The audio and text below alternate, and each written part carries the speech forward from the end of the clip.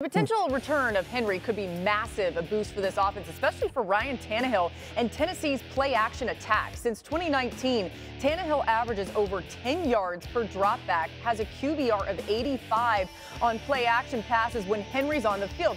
But when he's not, those numbers significantly drop. And in case you were wondering, the Bengals have allowed the 5th most yards per dropback on play-action this season. Crucial to have Henry back out there. And when you hear that Henry might return, Marcus, the mind instantly goes to the effect that it has to the run game, but not you. So explain why.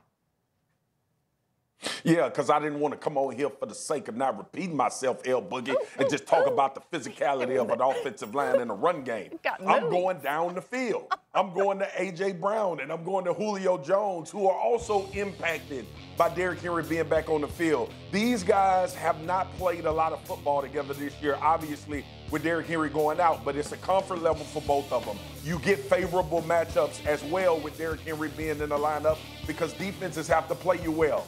These three guys on the field, I'm waiting on my tombstone so I can show everybody the impact of this offense when all three of them are on the field at the same time and how effective they are when they're together. Look at these numbers, y'all. You just talked about Tannehill, but look at the difference of the overall offense. They average 7 yards per play when Derrick Henry and Brown and Jones on the field. Look at the attempts. Per attempt, 9 yards, and then per rush is 5, obviously, having Derrick Henry in the backfield.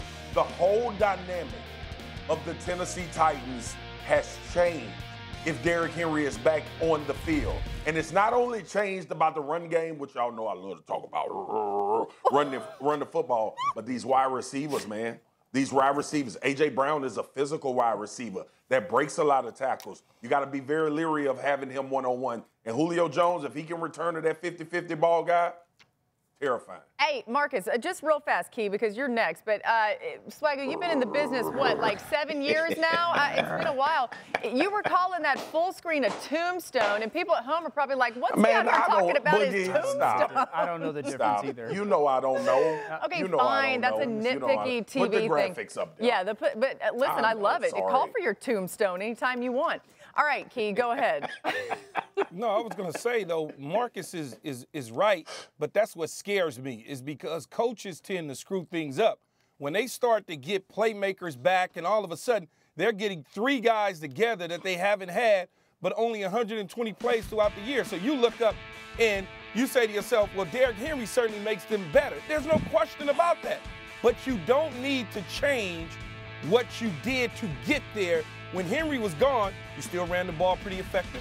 You still was able to do play-action pass pretty effective. Some would argue that the running game was even better because it was running back by committee. And I know that's hard to believe or even think when you got a 2,000-yard back in Derrick Henry.